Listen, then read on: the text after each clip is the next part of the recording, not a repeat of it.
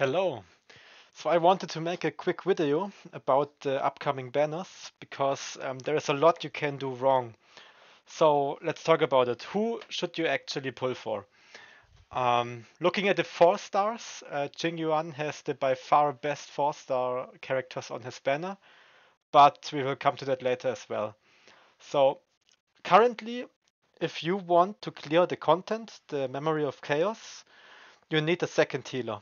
So if you don't have one, and you don't want to wait for Bailu or wait for someone else to come, you need Luocha. You need to save for him if you want to clear the content as soon as possible and you don't have a second healer, which is only Bailu or a heavily invested March, as example, can fit the role. Or a Shepard, as example, can also fit the role.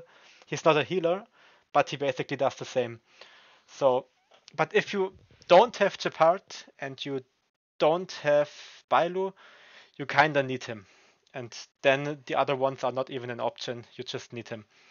You can still go for them, but you need enough resources to get him safe if you are lacking defensive options.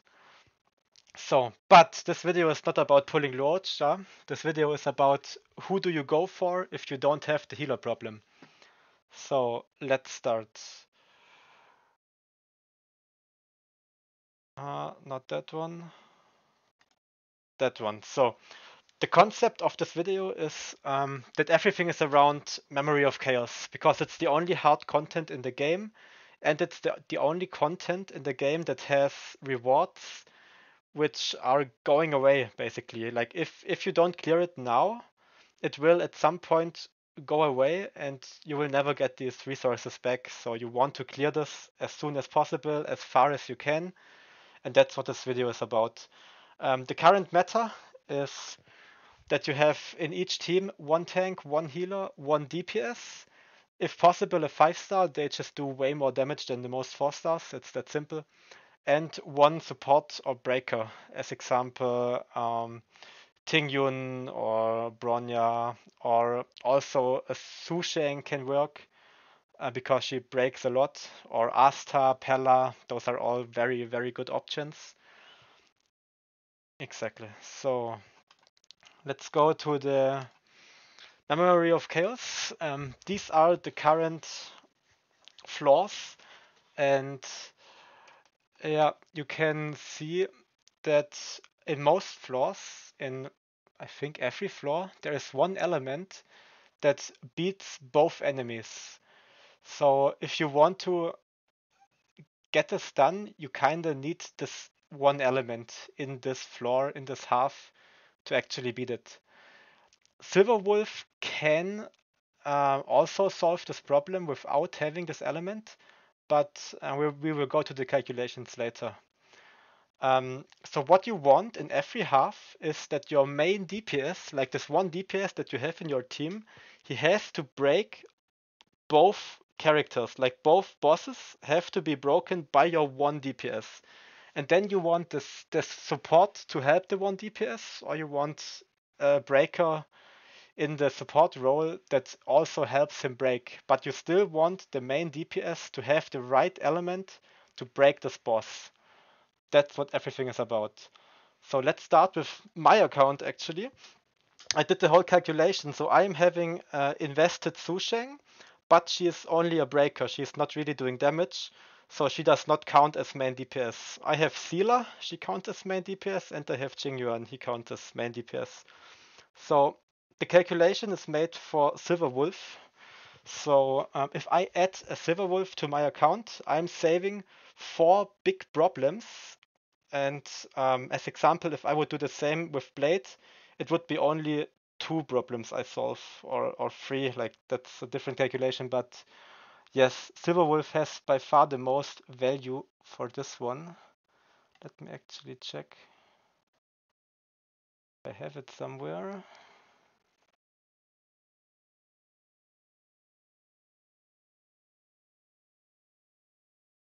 Yeah, that one.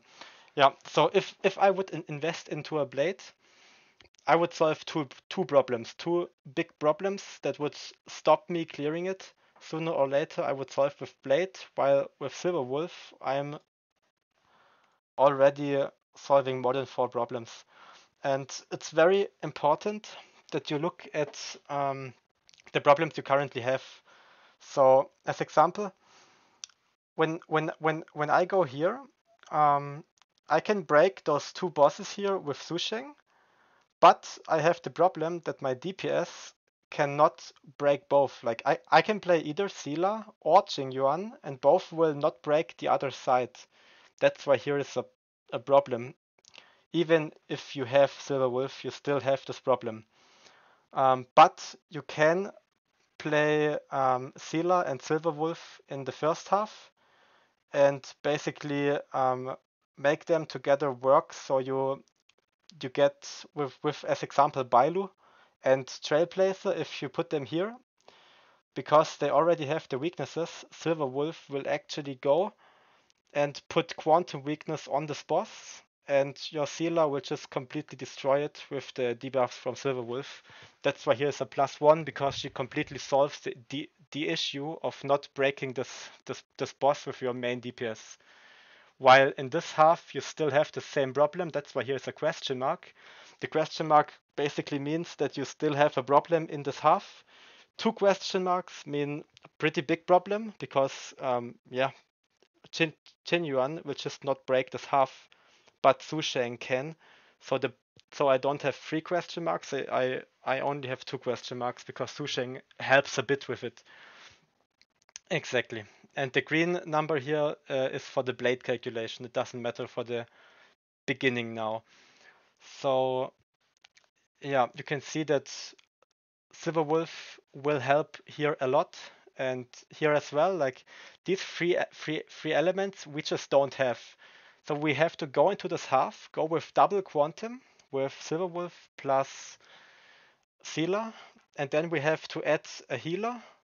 Let's say we add Bailu, and then we add a Fire Trailblazer. So now the problem is that our Bailu can still steal the debuff from our quantum units. So not every time this boss will get debuffed by Silver Wolf.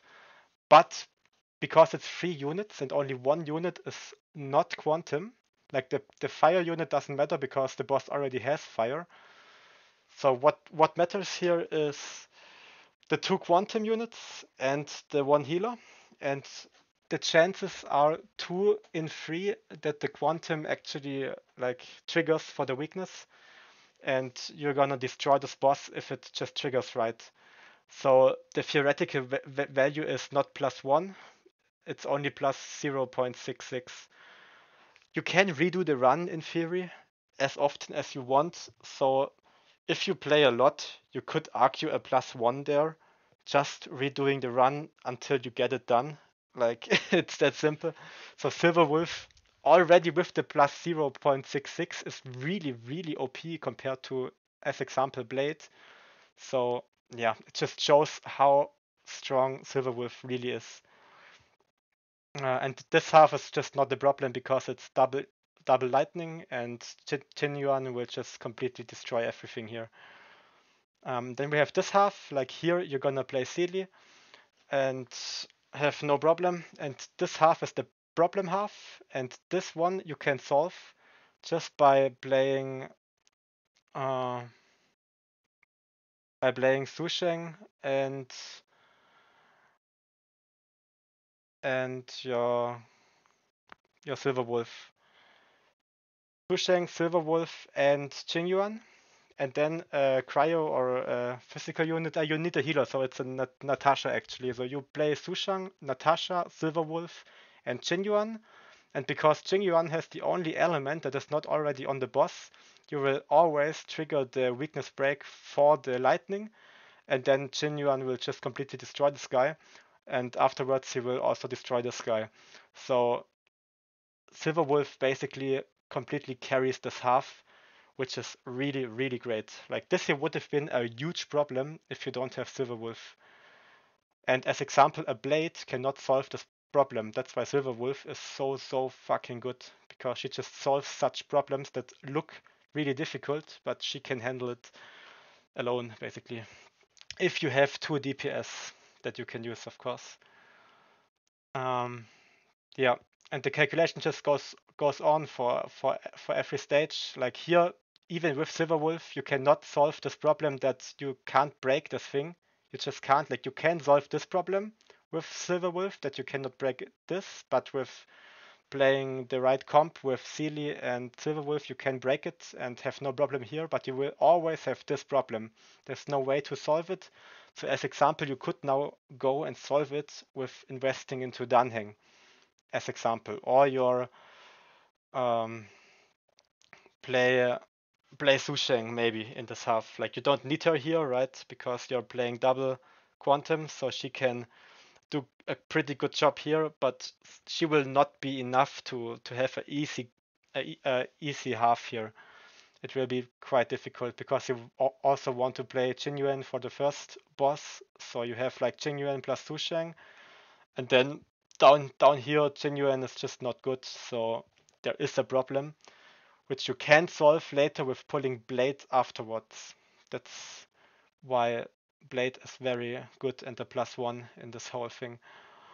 Yeah, and this half is just not a problem if you already have those 2 characters.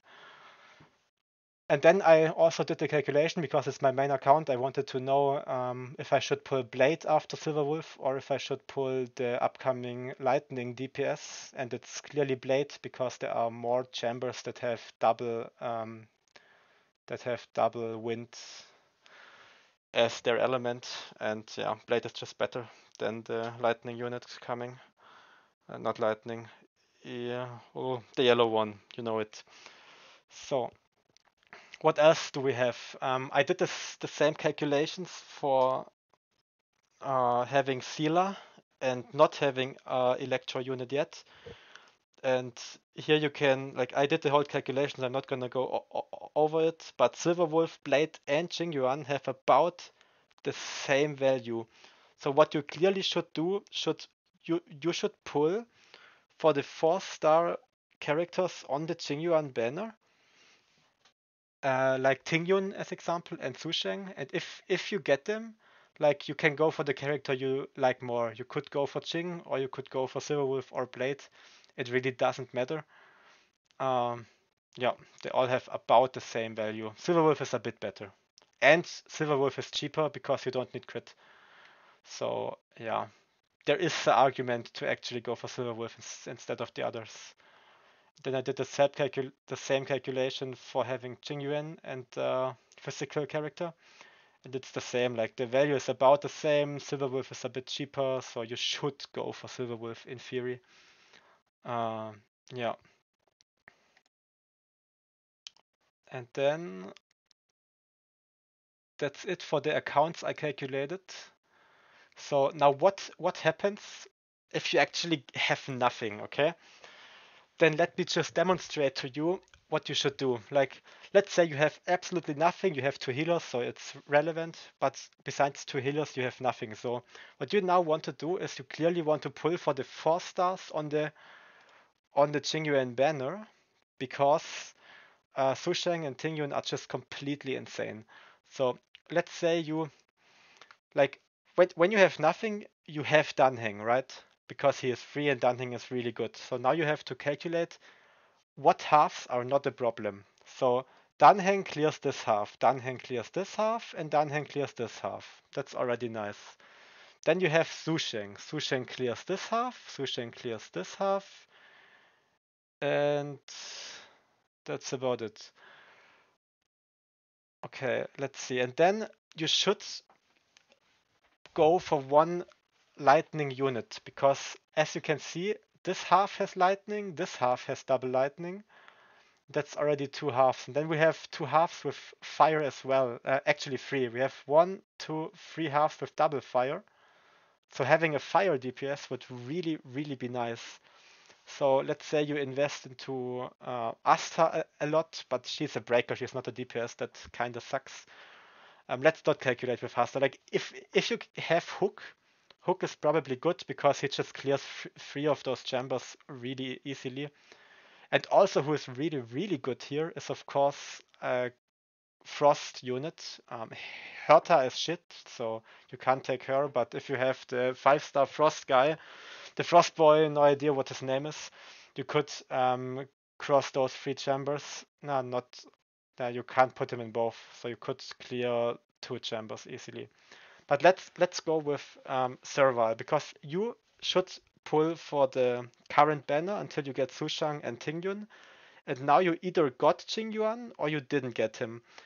But in any case, you can now invest into 1 lightning unit, Serval or Qingyuan, and then you can cross the lightning ones, and then you can see you're having less and less of problems. Like this half you can maybe get through with Asta and Fire Trailblazer just because they are both fire and break this thing really, really good.